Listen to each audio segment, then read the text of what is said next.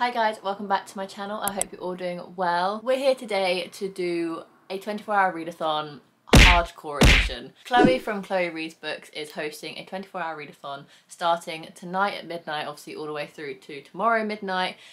And if you know me, and I feel like now I've been doing lives a lot recently, people know that I love my sleep, and I have now been like rebranded as Asleep by 10. I like to come off the sprints at 10 o'clock so I can go to bed. So 24-hour readathons don't usually go that well for me, but because Chloe is one of my closest friends on BookTube, I am going all in for this readathon, and I'm going to try and stay up for the majority of the 24 hours. I wanted to start this video now so you still had daylight for the intro clip, but obviously we're starting at midnight tonight and I'm planning to be awake, and this is the plan. I am going to go to bed around 7:30 tonight and wake up just before midnight because Chloe is going live at midnight. If you thought I was dedicated, Chloe is dedicated. She is going live at midnight tonight until like 4 AM. Then I'm not sure what her plan is, but then she's going live again at 10 AM with me, Rebecca and Rhiannon, and then we're going until like 4 PM, and then she's having a bit of a break, and then she's doing evening sprints with Molly and a couple other people in the evening. So this is going to be a really fun readathon, and I'm so excited, and I feel like this is going to be the only readathon that I properly hardcore go at because I'm not good at them, but I'm going to give it my all for Chloe. So I hope you appreciate this, Chloe. I'm doing it all for you. So because I'm going to go hardcore, I'm going to try and read 3 books at least. I have 5 books on my TBR, but let's just discuss them quickly. I'm actually going to try and read the Breaking series by Tracie Puckett. If you have seen books I want to reread in 2021, basically I read these for the first time back in 2015 when I first started getting into reading, and I've looked on Goodreads and I rated them all like 4 or 5 stars, and they're only like 200 to 250 pages each, so they're going to be quick, easy reads. They're YA, romance, contemporary, like my go-to genre, so they shouldn't be too hard to get through. And recently I've been kind of in the mood to want to reread them and see what my thoughts are like 6 years later. So that is like the big and main plan for this readathon, is to get through all 3 books. The first one is Breaking Rules, the second one is Breaking Walls, and the last one is Breaking Ties. So basically this trilogy follows our main character Mandy, who is coming to the last year of school, and she just wants to live a solitary life as a writer back in her hometown in Sugar Creek, but she meets a guy called Gabe and her whole plans kind of go out of whack. And that's all I can remember, that's all I kind of want to know. I just remember absolutely flying through the series and loving it back when I read it for the first time. So I'm hoping that these are good picks for the 24-hour readathon. However, if my reading tastes have drastically changed in the last 6 years of reading and I start reading the first book, maybe I liked it but the second book isn't very good, I have 2 backup books. First one is my reread of I Heart New York by Lindsey Kelk. I read this as an audiobook and I've started to collect the entire series. It's an 8-book series because I want to reread them physically and tab them up because I class them as one of my favourite series because I just love it. If I don't like rereading the Breaking series, then I'm going to reread another favourite, and that is I Heart New York. And then if clearly rereads aren't doing it for me this readathon, I'm going to try and conquer Illuminae by Kristoff and Amie Kaufman, because this is a multimedia sci-fi book that everyone says is really quick to get through. So I'm not planning on finishing all 5 of these books. I'm going to hopefully mainly focus on the Breaking series, but if for some reason my tastes have changed in the last 6 years, which I'm kind of having an iffy feeling that they might have, I've got 2 backup books. So that's kind of the plan for this evening, or for the next 24 hours. I am so excited to participate in this readathon. I'm not sure how well I'm going to be able to sleep at 7:30, but I do like my sleep and I do fall asleep very easily. So I'm going to like turn my lights off, get my lamp going, shut my blinds and my blackout curtains, and try and get some good sleep, and then I can hopefully kick off the readathon with Chloe at midnight with her reading sprints. So that is the plan. Come along with me and see exactly how much I can actually read. Hopefully I can get 3 books plus done, but we shall see. I'll probably zonk out about midday tomorrow, but you're gonna come along for the journey. Let's go. I know it looks like I'm already in my PJs, but I'm not in my PJs. So as of 10 to 5, I'm going to prep myself and get into my PJs so I kind of get into that mentality that I'm going to bed soon. I've shut my blind already, but I might even shut my curtains. If I shut my curtains, my room pretty much goes black because they're really thick curtains. I think I could sleep like this. We'll see. We'll see. But yeah, I'm gonna try and prep my brain to, as in we're sleeping soon, so I'm gonna get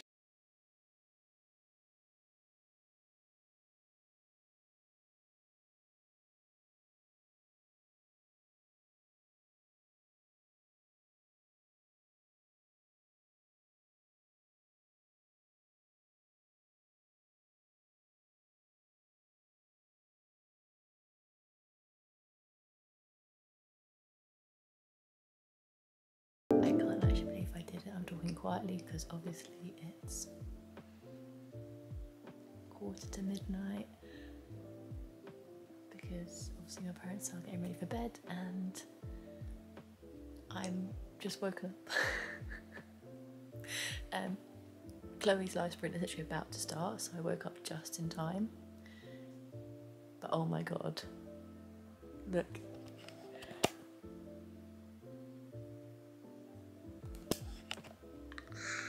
Let's get to reading. I'm so excited.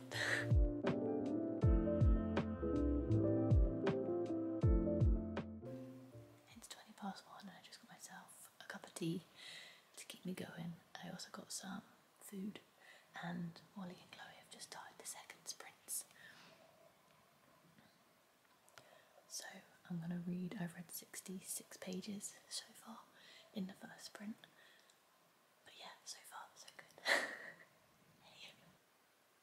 It's 2:45 and I have 100 pages left of the first book that I'm planning on reading, so I'm still pretty awake, so I'm gonna try and finish it before I sleep.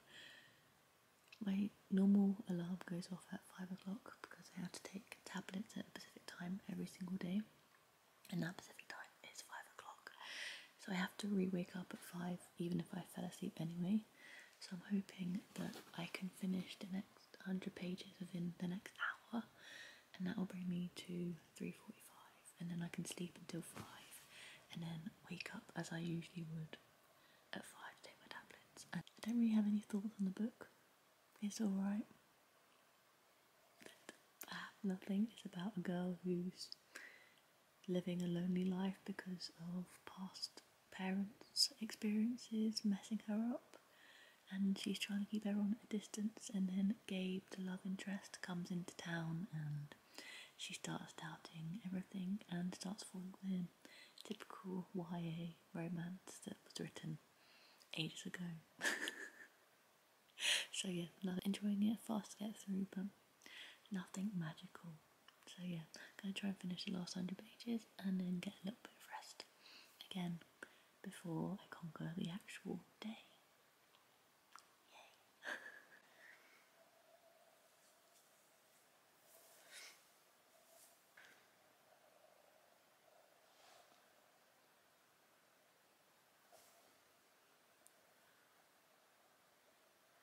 Hi guys. I don't know if I'm in focus. I can't tell. My eyes are still blurry from sleeping. I didn't finish my book. It got to like 3 o'clock in the morning. No, 3:30 in the morning. It got to about 3:30 in the morning, and I had about 40 pages left, but I was getting really sleepy. So I was like, oh, okay, I'll just sleep until 5. And then 5 rolled around and I was still really tired, so I went to bed until 6:30. It is 6:30, so it's still early, and technically I've still only had like 3 hours sleep, if you don't count my nap. So yeah, I'm gonna go finish the book now before I get up and do anything, so I can say I've done 1 book during the night. Yeah, that's all I have to update on. Hopefully when I next film a clip I'm a bit more presentable. But I go live with Chloe at 10, so hopefully I'll be a bit more awake then. But yeah, absolutely shattered. Yay. Love that for myself. I'm just getting ready for the day, so I thought I would talk to you why I finished up my makeup. I literally only have mascara left because I only thought of this idea now. I have to get ready because otherwise I would just sleep for the rest of the day. I'm really tired. Basically, last night what happened was I went to bed at 7:30, but I couldn't get to sleep until about 8:30, and then I fell asleep until 11:30, which was brilliant. And then Chloe went live and did sprints from midnight until about 2:30 when Molly and Chloe felt like they were gonna die. So I was still awake by then because I had napped. So I stayed up for another hour after they finished the live to try and finish my book, but I didn't quite make it. I got to about 200 pages in before I fell asleep. So when I woke up, I went to sleep about 3:30 and I woke up about 6:30, so I spent the next 45 minutes in bed finishing off the book and reading the last 50 pages, which I did. So as of 7 o'clock this morning, I have finished my first book. The book was alright. It was a reread for me. I read Breaking Rules, which is the first book in the Breaking series by Tracie Puckett. It's not as good as I remember it being, but I was going in with that expectation anyway because I read it in 2015. It was one of the first books I ever read. So obviously back then when I read it, I had no kind of comparison to make. And now obviously 5-6 years later, I've read a lot more YA contemporary to compare it to, and obviously it's not as good. I wasn't expecting it to be just as good as I remember, but it's still a fun, quick read. It basically follows our main character Mandy, who parents have been divorced. She has a twin sister, and their dad have moved them to Sugar Creek because their mum wanted to stay behind in LA to continue writing screenwriting for like big TV shows, and the dad didn't want to anymore, so he dragged the daughters to Sugar Creek for a quieter life. So that's kind of where you start the story, and because Mandy's dad feels like she's going to turn into their mum, he doesn't want her to go to university to become a writer, so he says the only way I'm going to give you the money to go to university is if you do a degree that isn't creative writing. So Mandy's on a mission to find a scholarship from somewhere, and part of her school programme, there's a programme that's just started where you volunteer for 6 weeks, and at the end of it, if you're like the most achievable and you're the most committed, then you win a scholarship. And she goes into this programme just to get this scholarship, but then she ends up falling for the president of that kind of programme, and that's kind of where you left off. And she has rules for herself about keeping people at a distance because her dad always breaks the promises, and she's scared that she's going to have to up and leave again, so she doesn't want to bring anyone too close to her, etc, etc. But then Gabe, the president, who's only like 21 by the way, because I was kind of wary when I first started because I forgot what the age gap was. It's not actually that big. Mandy's about 18 and he's 21. So we're all good in that area. But yeah, she falls for Gabe and breaks all the rules that she set herself, and then there's a romance ensues, and that's kind of where the plot starts. And obviously I'm going to go into the second book this morning and hopefully to the third book as well, and then we're going to see how I feel. The characters are very two-dimensional. There's not much depth or background to them. I don't know whether that's coming in book 2 and 3. I can't remember the plot at all, so we'll have to see on that front. But they're very two-dimensional. The writing is not complex at all. It's so easy to get through, and yeah, it's all right. It's nothing fancy, it's nothing brilliant, it's just an okay read. Pretty happy that I've decided to reread them still because they are the perfect books for a readathon. So yeah, I got ready so I didn't fall back asleep. So I'm going live with Chloe at 10, where I will hopefully finish book 2 and start book 3, and then we'll see where the day takes us. But my parents are currently making me English muffin with eggs, so I'm very, very excited for that. It'll be like McDonald's but better because my parents are chefs. So yeah, I'll keep you posted I guess, but that's the update so far.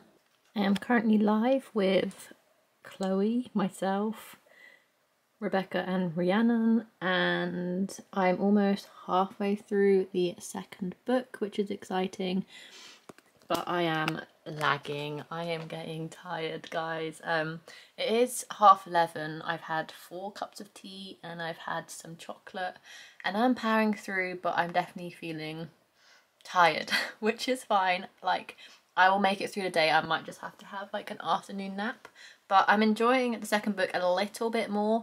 I don't know, there's more up for grabs. Obviously I can't really say anything because it's the second book in a series, but there's definitely more competition and there's more at stake. That's like the phrase I was looking for. So yeah, I'm enjoying it, and it's actually less pages than the first book, so I'm hoping to get this done in the next 2 sprints. That would be really, really good, but if not, I will have to finish it because it's a 24-hour readathon. So yeah, I thought I'd just come in and update you. Having a lovely time on the lives as per usual and getting lots of reading done. I'm just tired, but that is to be expected because I didn't really have much sleep last night. So yeah, if you see my energy dwindling, that is why. I got my lunch and I'm resorting to my bed because I am tired. I'm so tired. But I was thinking, I've had 6 hours sleep, that angle. I've had 6 hours sleep, which for some people is absolutely fine. But I don't know whether it's because it was broken into 2 like longer naps that I'm kind of lagging a bit. I don't know, but yeah, I'm hoping some food will give me more energy and getting into bed somewhere cozier hopefully doesn't send me to sleep. But if I have to have a nap, I'll have a nap. But I'm hoping to finish book 2 before I at least think about having a nap. I would like to have 2 books down before I sleep. So fingers crossed.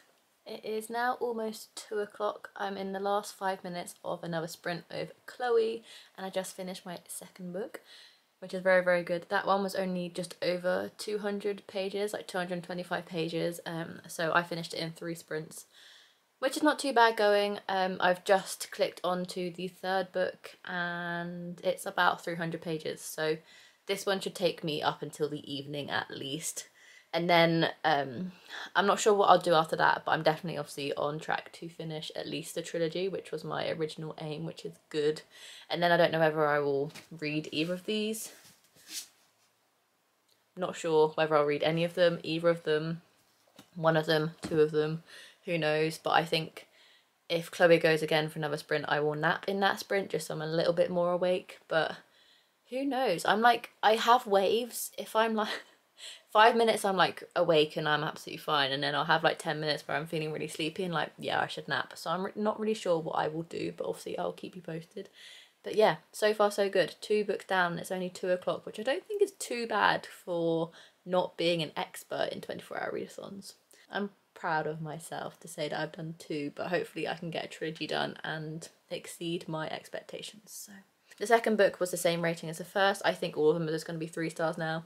They're enjoyable, fun reads, nothing special. I'm enjoying reading them, I'm not hating them, I'm not loving them. They're just mediocre, but they're a quick, fun read to read in a readathon. It's quite nice just going back to back and staying in the same world during a readathon and not having to be like, oh, I finished this book, but now I have to go into a completely new world straight away. Like, it's nice to be reading 3 books, but them all being focusing around the same character, focusing around the same problems and all that sort of stuff. It's nice to have that consistency throughout the day, so I'm enjoying that, and I'm glad I've picked a trilogy. I think that's a good kind of tip if you're doing like a 24-hour readathon, to like kind of make sure that to stay consistent you have like the same writing style, you have the same like character voice. I think it helps, or it's helping me at least, because it allows me to read more, read quicker, and all that sort of stuff. I think if I was like jumping from I Heart New York and jumping to Illuminae, like having 2 completely different books might have slowed down my reading pace a little bit. So yeah, I'm glad I'm reading the trilogy. I think it's worked out quite well for me. So yeah, on to book 3 now. Let's see how the trilogy wraps up, because I cannot remember. It's now nap time. Only for 20 minutes, just to refresh myself. For some reason it doesn't really feel like a 24-hour readathon. I think that's because I'm live with friends. I haven't done a 24-hour readathon live with friends before. Not that I'm complaining, I'm loving it, but it doesn't feel like a 24-hour readathon. But yeah, time to nap to reboost my energy. So we've just come off the live with Chloe. We were live for 6 hours in the end, from 10 till 4. Yeah, it was so much fun. I got 1 book completely finished, started and finished, and I got 50 pages into the 3rd book of the trilogy, and I also had a nap in one of the sprints, so I would call it successful and productive. But it's now 4:15. I'm going to chill out for a little bit. I'm wary of getting into a YouTube hole, but I'm probably just going to watch 1 YouTube video, and then I'm going to try and conquer the rest of the 3rd book. I have 250 pages left of that, so hopefully I can get it done before Chloe goes live again at 7 with Molly, Rhiannon, Emily, I think are the definites. so I'll be in the comments for that one. Basically the main goal today now is just to finish the trilogy and get the next 250 pages read of the third book in the trilogy. However, if for some miracle I finish that and I still want to read more, I'm just going to completely switch it up and start Illuminae, which is obviously a YA sci-fi. Reading 3 contemporaries back to back, I think I need a break from contemporary, so if I do fancy reading more I will conquer this one. But yeah, we'll just see how it goes.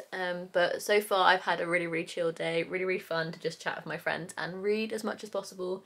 And I was saying on the live, because this trilogy, all 3 of the books are set within a 6-week period, you kind of need to read them back to back, because the first book will end and then the next day is the first page of the second book, and so on and so forth. So it's a very tightly packed trilogy.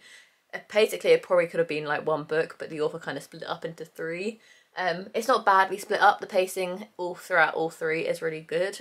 It's just, yeah, they're so compactly written that you kind of need to just binge them back to back. And it's also made me feel less guilty because they weren't on my TBR, and I don't know when I would have got around to them if I hadn't had this like 24-hour period to read them, because they're not kind of like a priority, they're just something I wanted to reread. And just knowing that they're only going to take a day to read and they're not really affecting the rest of my TBR or the rest of my reading plans for the year, or even the month, it's really kind of made me feel less guilty about that, which is really nice. And I've just had a chill day reading a trilogy, which has been actually really like calming and nice, and just, yeah. I think I'll take off my makeup though, because I'm not going to be live on camera for any more of the day, and yeah, just see where we get up to. I'll keep you posted. But yeah, I'm feeling good, not too tired actually now, so I think I've come over my wall. I had hit a wall where I was just really tired. I think I've surpassed that now, which is good. So yeah, conquering the third book, and we'll see where we get to after that.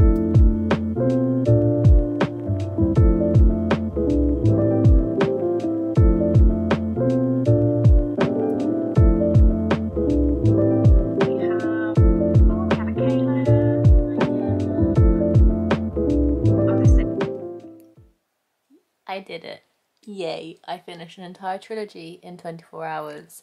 I just finished on the second sprint. I finished the third book in the Breaking series by Tracie Puckett. It wasn't the biggest series. It was a 250 page book, a 225 page book, and a 300 page book. So it wasn't like loads to read, but it's still a decent amount, seeing as I have slept for 6 hours and I've done other things. I went live, obviously, so you're not like constantly reading, you're chatting in between, etc. I'm proud of myself to say that I'd finished an entire series in one day. It was a decent series. I rated the first 2 books 3 stars and the last book 4 stars, just because I do enjoy the characters and I liked how they ended up. So yeah, I'm happy I reread it. It wasn't kind of like a disaster like I thought it was going to be, having reread it. But yeah, I will update you in the morning with my full thoughts and stuff. So yeah, I'm going to go back live with Chloe and Molly now. So polite, just... Hi guys, I'm quickly here to wrap up this 24-hour readathon vlog. I really hope you enjoyed it. I managed to read 3 books in total, an entire trilogy. I'm so proud of myself. I managed to read the entire Breaking series by Tracie Puckett. I enjoyed it. It was nothing incredibly special, but it was a fun, enjoyable read, and I really enjoyed my time. So thank you so much to Chloe for hosting it and letting me be on the daytime sprints that lasted 6 hours. So I've broken my record for being live. I can't believe I was live for 6 hours. That was mental, but I had such a fun time during the readathon. So thank you to Chloe for hosting. I read a total of 775 pages yesterday, and yeah, it was just a really fun readathon. I really hope you enjoyed this video. If you did, make sure you give it a massive thumbs up. Subscribe down below to see more content from me, from book hauls, reading vlogs, TBR games, and everything in between. I have it all on this channel, so make sure you're subscribed so you never miss a thing. And without further ado, I will see you in my next video. Bye guys.